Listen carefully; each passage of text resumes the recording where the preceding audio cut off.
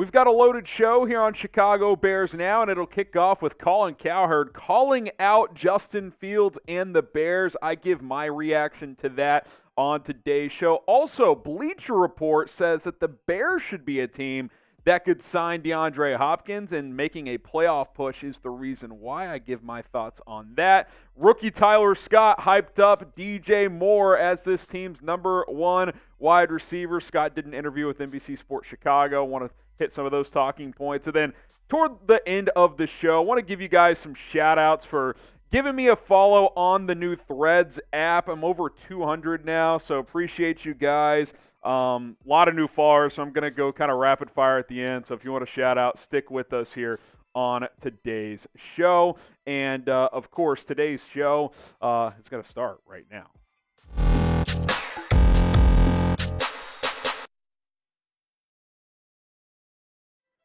Before we react to Colin Cowherd, do want to shout out our presenting sponsor today. That, of course, is Manscaped. Get the best men's grooming products right now with code BEARS20 at manscaped.com. Go check out Manscaped. Okay, Colin Cowherd on radio and TV yesterday says there's no more excuses for the Bears and Justin Fields here in 2023. Most of it was around Justin Fields. So let's just dissect here, react to what he said. There was more to what he said than what I'm going to present today, but can't do it all. Here's what Cowherd said here. He said, it should be noted Joe Burrow and Justin Herbert behind atrocious offensive lines were great quickly. The Bears' offensive line last year was middle of the pack. Sorry, it wasn't atrocious. The O-line is not a disaster, he says. They've hit on a couple young ones. The tight end and wide receiver group has 4 really good players. I won't count Chase Claypool, so Darnell Mooney, DJ Moore, Cole Kmet, and Robert Tonyan. Backs are more than serviceable, good players, no more excuses. So, a lot to unpack there. Let me just get this right off the bat. I like Robert Tonyan, but relax. Like, he's not a great piece. He's a good number 2 tight end. So, I think he can give you some juice in the red zone. But let's not include him as like a major reason to why Justin Fields should take off. I also disagree with the notion that the Bears' O-line was middle of the pack last year. I know there's some loose metrics that suggest that, but if you turn on the tape, it's bad. Like, I think Justin Fields' ability to escape some sacks helped grade out the Bears' offensive line better. So you've got that. But I do agree with Cowherd that I think there are scenarios where you could come up with legitimate reasons or quote-unquote excuses for why 2023 could be not to the level that we want it. But for the most part, I would agree if guys stay healthy, like, there are no more excuses. It's the 3rd year in the NFL for Justin Fields, 2nd in this offense. Ryan Poles did a good job of building around Fields. I don't think it's a finished product offensively with the players. I definitely don't think the O-line's a finished product, but I think it should be better. The receivers definitely should be better. Tonyan does help the tight end room. I do think the backs are serviceable. So, yes, I do think the Bears have enough around Justin Fields right now. I don't agree with everything Colin said there, and especially considering last week he picked the Bears to finish last in the North, so now he's saying no more excuses when a week ago he had them bringing up the rear of the division. But this team should be much better. I don't think there's any doubt about that. The question is, how much better will they actually be? Does Justin Fields have enough help this year? Do you agree with that notion? Type Y for yes, type in for no. I do think he has enough help. I don't think this offense is absolutely loaded, but I do think it's much better than it was last year when guys like Dante Pettis were having to play the majority of snaps sometimes. So I do think Fields has at least adequate help here in 2023. More from Cowherd here that I want to unpack. He kind of started talking about other quarterbacks. He said, I watched this with Cam Newton. He was a highlight guy and a YouTube guy, but struggled with basic stuff. Fans and media fall for sensational. Nothing against Cam, but he could never complete enough passes. He never had back-to-back winning seasons. Let me give you 3 quarterbacks who had a lot of spectacular and struggled completing passes and all turned the corner. Josh Allen, Jalen Hurts, and Lamar Jackson. They were highlight quarterbacks, YouTube guys. Then by year 2, year 3, they become accurate throwers of the football. And we've talked about this before with Allen and Hurts specifically, that you look at their first 2 seasons as passers, right? Fields holds his own here. Now, the touchdown to interception ratio isn't quite as good, but remember, Jalen Hurts still had an elite offensive line his first couple of years. So he definitely had that. Allen, probably closer to Fields in terms of what he had around him, but I would say had a little bit better weapons. But you look at the QB passer rating, I mean, they're all in the same tier, right? So completion percentage, Fields is actually higher than Allen and Hurts through 2 seasons. And as rushers, Fields is actually superior than Allen and Jalen Hurts. So the point of this being, and to Cowherd's credit, he does kind of open the door for this, is that there is an opportunity and evidence that Fields can turn the corner as a passer. And guess what Josh Allen and Jalen Hurts got before the season that they took off? They got a number 1 receiver. The Bills traded for Stephon Diggs. All of a sudden, Josh Allen is a all-pro level quarterback. Jalen Hurts gets A.J. Brown. All of a sudden, he's an MVP candidate and playing in the Super Bowl. I'm not saying this is going to be a Super Bowl contender. I'm not saying Fields is going to be MVP because, again, in Hurts' case, I've said it, that's an all-pro offensive line. I think the Bears' O-line will be better, but not to that level. But Justin Fields has a chance to take off this season because of the DJ Moore effect. We've seen it with several young quarterbacks who have been on this trajectory of,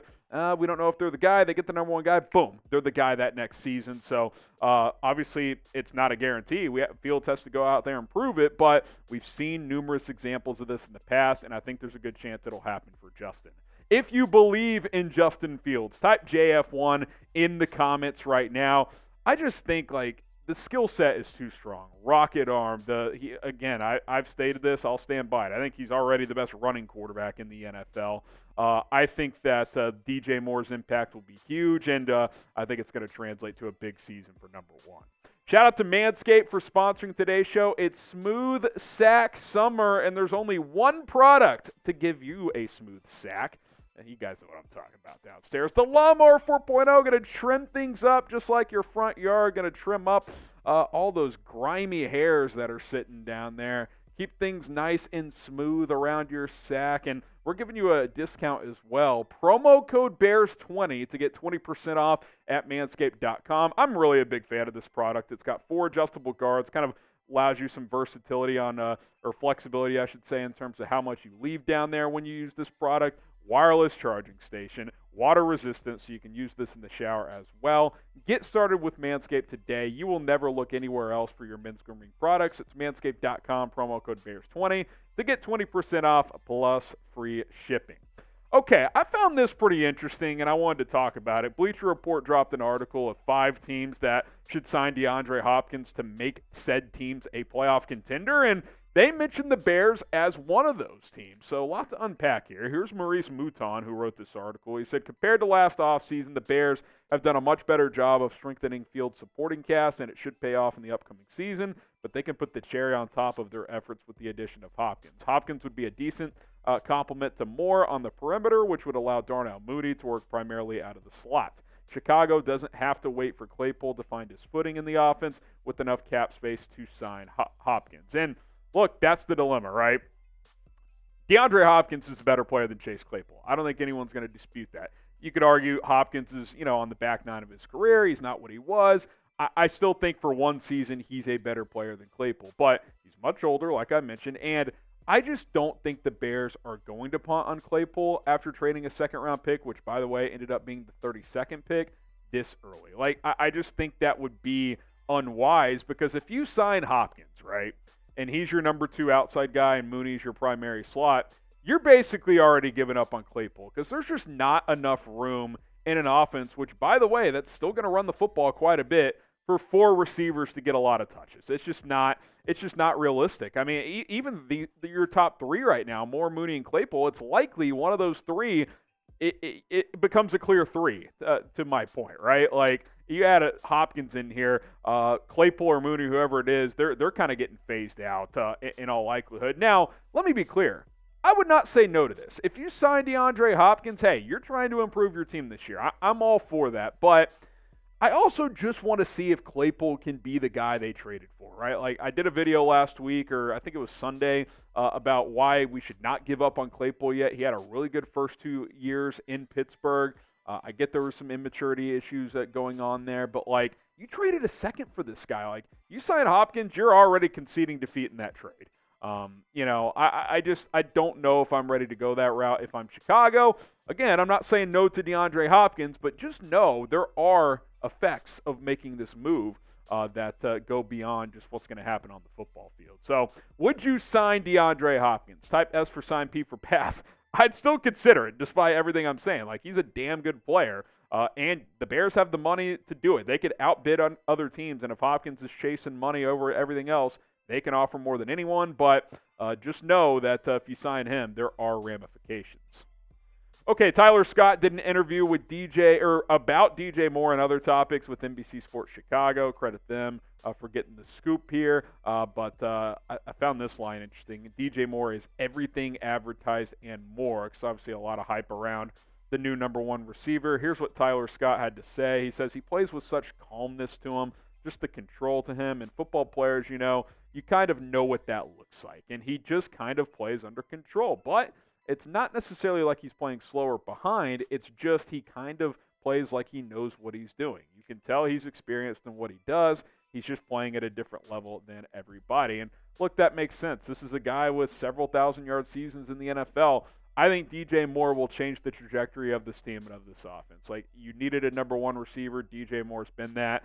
I talked earlier when we were reacting to Cowherd's statements that young quarterbacks need that number one receiver. We've seen proof of guys taking off because of that. I think DJ Moore will change this team and change Justin Fields and how outsiders view him, because I just think he's going to help. Like, how could he not? I mean, we heard throughout OTAs and minicamp, like, that trust was already built. Like, Justin is looking his way because he knows where he's going to be. So I'm excited to see how this all unfolds.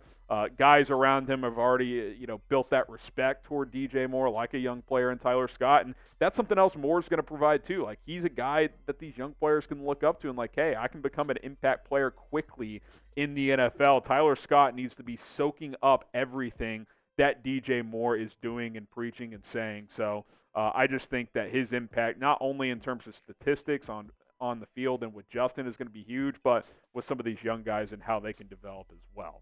Now, how many touchdowns do you think DJ Moore is going to have here in 2023? Let me know down in the comments section below. How many touchdowns for DJ Moore this season?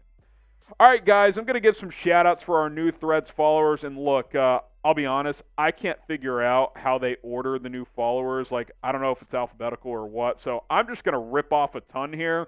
Shout out Jeremiah, Josh 2, the Osipov group, Danny Silva, Adrenaline, Kevin, Dylan, Jonathan James, Louis, T.O., Antonio J, I should say, Daksh Patel. We got Nate Brewer, Open, Telson Bess, Adam Simpson, Michael Rodriguez, Devin Nutter, Julian Gallardo, Nathaniel Rivera, Diego, Jennifer Davis, Eduardo, Andre, Jackie, Peyton, John, Daniel, Tim, Josh, the Urban, Uzi. We got Preston, Kane, Capnock, Free Thugger, Stephen Cornelius, Cyrus Zerby, Abdul Karim. We got Nino, Kyle, Maurice, Josh, Jeremy, Manny, Jeffrey, Hops, Kevin, Aiden, Jose, Kyle, Aaron, G. Carl, Cohen, so many more to get to. I just ripped off like 60. If I missed you, I apologize.